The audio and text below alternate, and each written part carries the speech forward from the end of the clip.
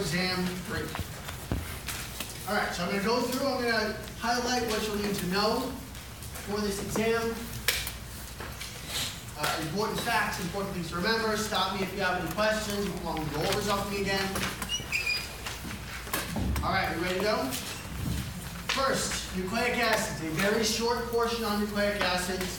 Know your definitions of nucleosides, nucleotides, and nucleic acids. This is purely definition. You do not have to memorize any of the bases for this one, so that quiz covered that part. However, I am going to make you draw one nucleic acid, probably like on the practice problem, probably like 3 bases long, a nucleic acid structure. I will give you the bases as a cut and paste. So I'll say, draw me an AGC of DNA. You have to be able to put together the ribose phosphate backbone, and then I'll give you pictures of adenine, guanine, etc. All you have to do is redraw them and attach them correctly. All right, so you don't have to draw adenine, guanine, thymine, etc. All right. Do you know your differences between? Yes.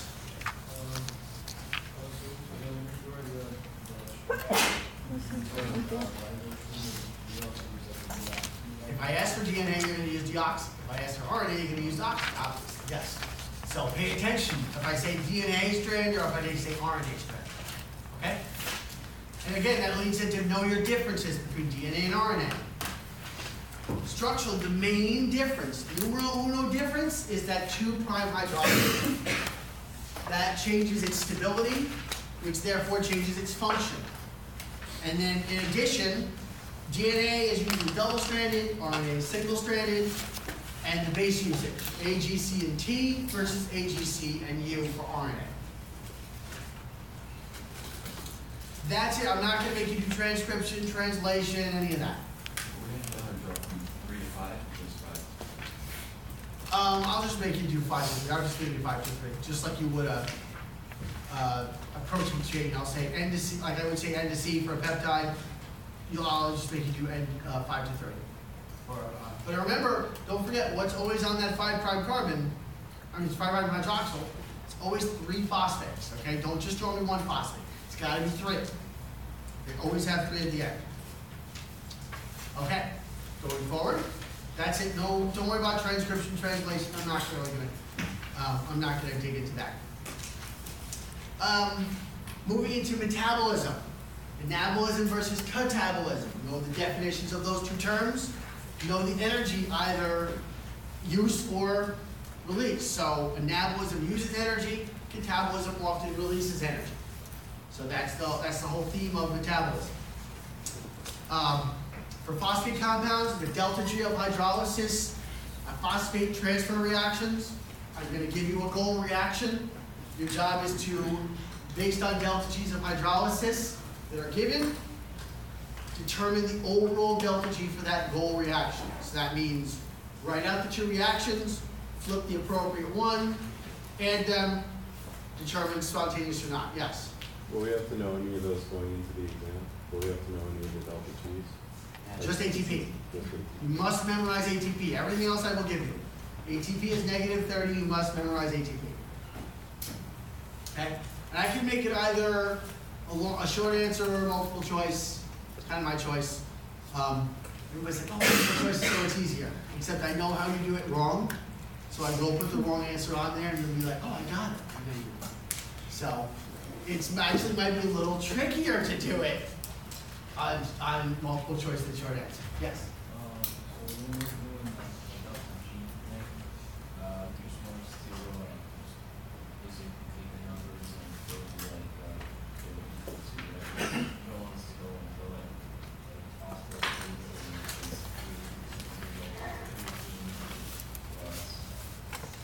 Well, I mean, in order to solve the problem, you have to write out the delta G of hydrolysis reactions. And then you have to, based on those 2 and the goal, know which one to flip, and then change the sign of that one and add those. So in order, it's a multi-step, it's kind of a multi-step process to get that answer. You have to write out the reactions, flip the appropriate one, which changes its sign, and then add those two values. Yeah. Which one is the one you're supposed to flip? Whichever one is backwards. So, if I give, what kind of I'll get it. If I give glucose 6-phosphate plus ADP gives ATP plus, you don't know, let me do it the other way. Let's do, because everybody thinks they always have to flip ATP.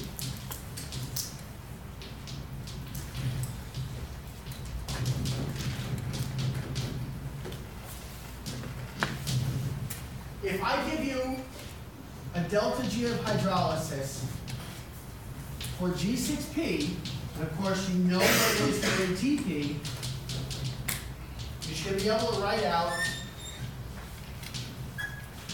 these reactions.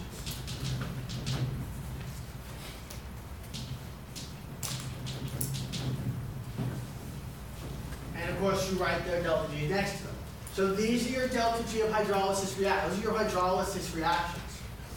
Those are defined, that's by definition. I give you the delta G of hydrolysis, you should be able to write this out, and the delta G corresponds to this. Then you look at your goal. You say, okay, in these two, if I compare this reaction to the goal and this reaction to the goal, which one of these reactions needs to be flipped? It's the one that in the goal is reversed. So ATP and ADP, left to right, are fine.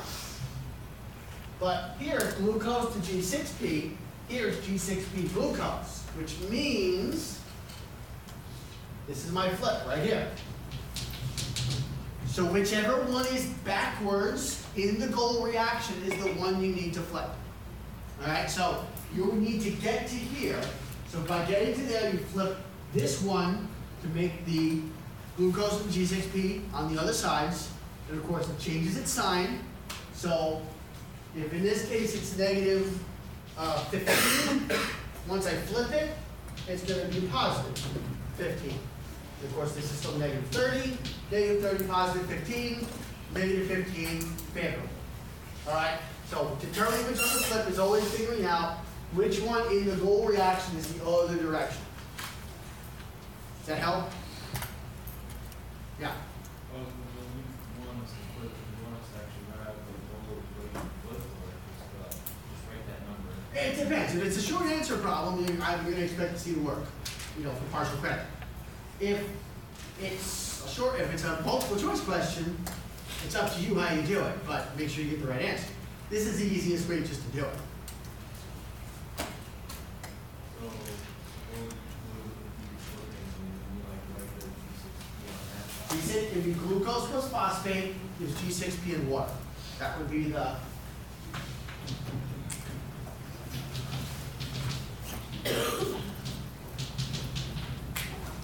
so that's the flip of that. We're backwards, right? So this got flipped to that. The sign went from negative 15 to positive 15. Yeah?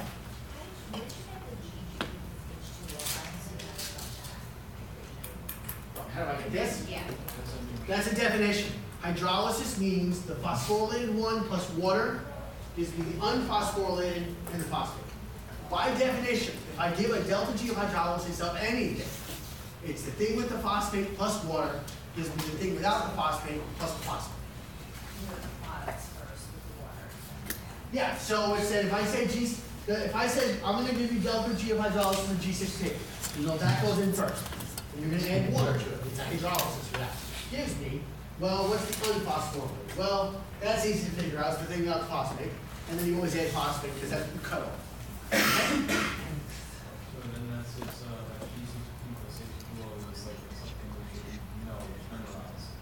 Yeah, this setup for the reaction, regardless of whether it's G6P, creatine phosphate, succinate phosphate, whatever I want to come up with, it's always that structure. It's always that structure. Yes. It's just different terms, but the same structure. It's always plus water gives me something plus phosphate.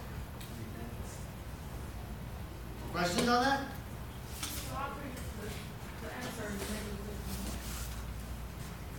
Yes. Negative 30 plus positive 15, negative 15. Yes. That's favorable because delta is negative 50. Yes. You good? All right. Think about it some more. Let's go forward. Talked about the electron transfer compounds. Those are more in the electron transport chain. 4 characteristics. I went through these. I described them. Maybe I'll ask you to write them out and describe them also, like I did with Pauline's principles. It might be a big hint, you know, part 2 kind of question. Hint. All right. Okay, moving forward into glycolysis. I am not going to make you reproduce the pathway. However, the questions I'm going to ask, and the accounting questions I'm going to ask, kind of require you to remember that pathway. So, if you want to just puke it out on the back of the exam, when you have it all jumbled in your head and you walk in, and the first thing you do is flip over that exam and go, okay, glucose 6-phosphate, fructose 6-5, whatever. I'm not going to grade you on that, but it can be useful. Just write it all out real quick so it's off your brain, and then you can refer to it on the exam. A lot of people do that. But you do have to know those pathways in order to answer the other problems. Yes? I'm going to need to know the structures too, or just maybe the names? Probably not. Not for this part. No. Know all the enzymes. No, not all the enzymes. There are a couple. Actually, there's only a couple enzymes I mentioned. And actually, we're not even doing the regulation part, so it's less crucial right now. For some of the differences between glycolysis and gluconeogenesis, you need to know those. So there's key ones that are mentioned. Those are the ones to know. Okay. Let's see. Talked about substrate level phosphorylation. Well, first, the investment. There were 2 investment steps. We spent 2 ATPs to start it. Substrate level phosphorylation is when you create an ATP right on site. So that's direct creation of ATP in a pathway. We talked about the anaerobic respiration. The whole purpose is to revive and keep that pool of NAD constant, so we're not depleting our NAD reserves and the glycolysis comes to a grinding halt. The products are, in humans, lactic acid. Microorganisms make ethanol and CO2. So, but the whole point is under anaerobic conditions to keep that NAD flowing, so you're not running out of NAD. So you can keep glycolysis pumping, because under anaerobic conditions, you're not getting much NAD out of glycolysis to begin with, so you've got to keep that going, otherwise you're getting nowhere. Otherwise, you're doomed. All right, gluconeogenesis. Basically, glycolysis in reverse. Know the enzymes that are different between the 2 pathways. The committed steps are basically those different enzymes, and know the energy requirement. Glycolysis nets you 2 ATPs, whereas gluconeogenesis costs you 6 ATP. Okay? All right. And glycogen, I mentioned the 2 enzymes there. Again, energetic difference. What goes in, what comes out. It costs a UTP to put a glucose in. You don't get it back out. Glycogen synthase, glycogen phosphorylase. All right, those are some of the key points on that. We're good to go so far? Everybody comfy so far? This is basically just memorization of facts and such. PDH, pyruvate dehydrogenase. The overall reaction is pyruvate to acetyl-CoA. We make NADH. Know your 3 subunits and all the components that I mentioned. So all that stuff I wrote on the board, commit that to memory. I may ask you to revisit it and bring it back on the exam. So what's the energy you have with that? Well, you get the NADH. Yeah. Yeah, so that's key. The NADH you get out of it. And also key is that pyruvate dehydrogenase is not reversible. That's very important for this step. It's actually very important metabolically, it's very important nutritionally, but that step is not reversible. Once you've gone in, you cannot go back and make pyruvate again. It's not part of glycolysis. It is not. It is actually separate. It is part of aerobic respiration. It occurs in the mitochondria. So it is metabolically and physically separated from glycolysis. It's completely different. It's a whole nother step. Even though in that accounting chart, I show it as another step, it looks like it's part of glycolysis, it's its own step. It's its own new part.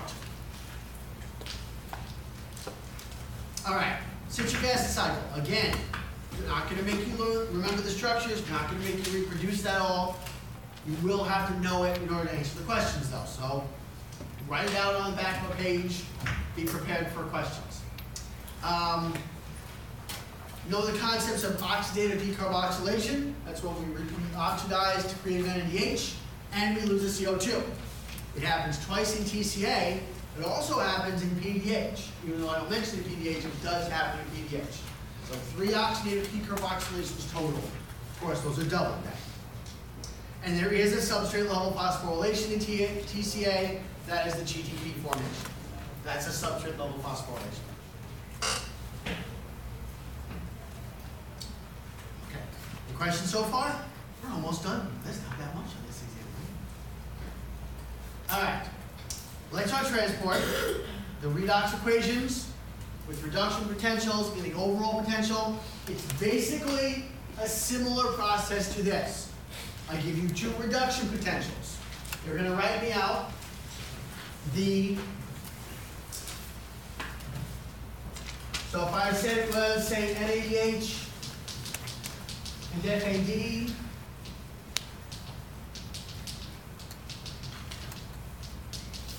and I give the reduction potentials, you know that it's the oxidized plus electrons gives me the reduced. That's a reduction potential. Again, standard definition. Write those out. And then, which one do I flip? Look at my goal. Which one am I going to flip? NADH, because look, it's backwards. If it's backwards in the goal, that's the one you flip. Change the sign. So if you ask for the oxidation potential, I would never ask for oxidation potential. I'm going to say the reduction potentials are.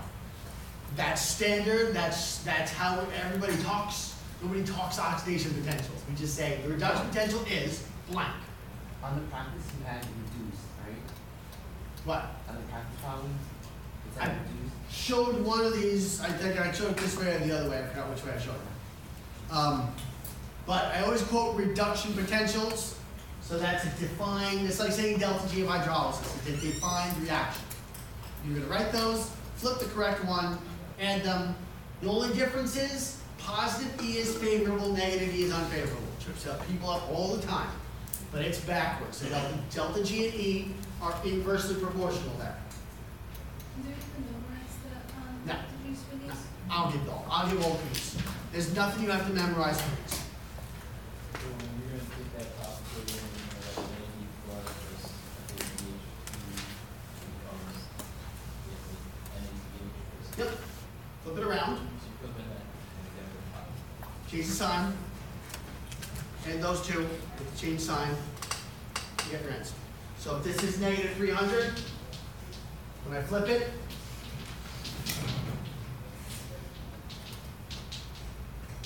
it becomes positive 300. So then I add whatever FADH is, negative 250, positive 300, etc.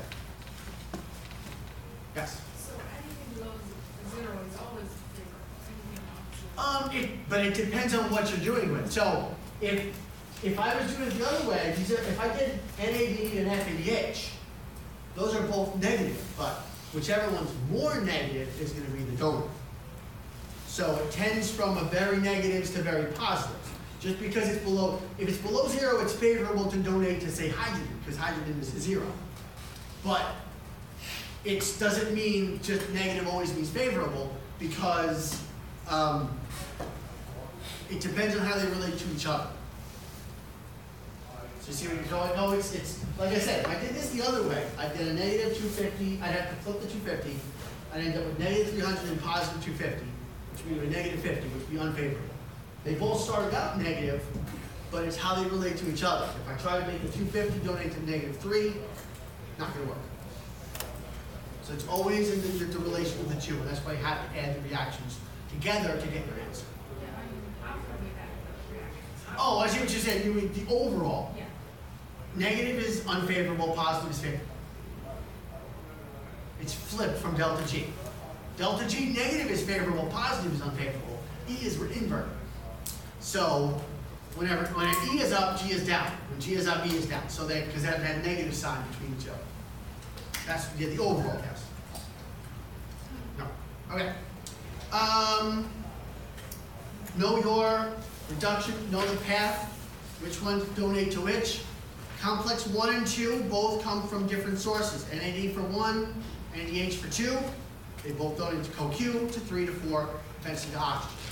Remember that complex 2 is actually succinate dehydrogenase, and that is the only one of the complexes that does not pump. All the other 3 pump. That produces the chemiosmotic potential, which is released through ATP synthase. F0 the stalk, where the protons go across. F1 is the head, where the ATP is synthesized.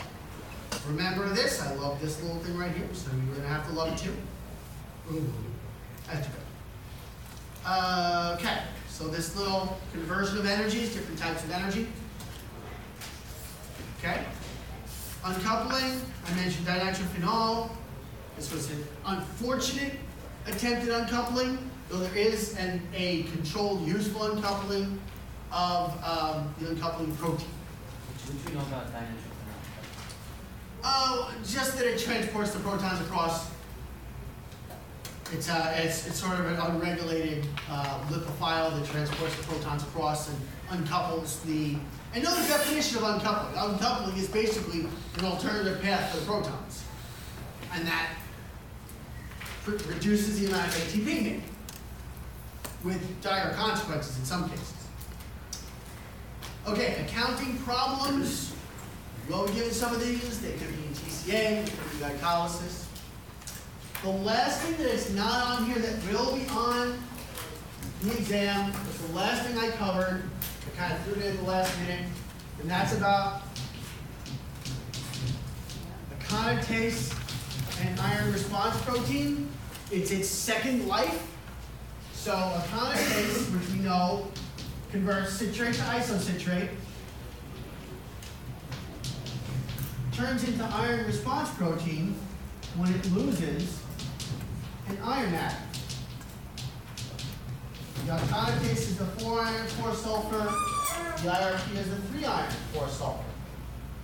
So we have the dual life of aconitase. Now IRP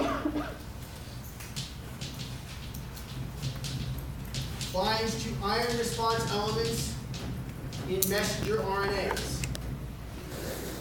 That's its job, is to bind to those iron response elements. This then increases the amount of transferrin and decreases the amount of ferritin. Transferrin is our transport. Ferritin is our storage. So that's the fundamentals about the aconitase IRP you have to remember. Basically, that aconitase turns into IRP.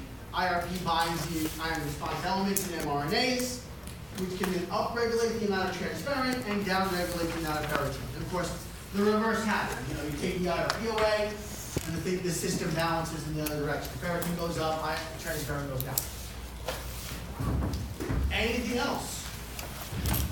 About the same amount, 25 multiple choice, or 4 to 6 short answer, probably more like 6. 50-50 split point-wise. Anything else? Pretty straightforward.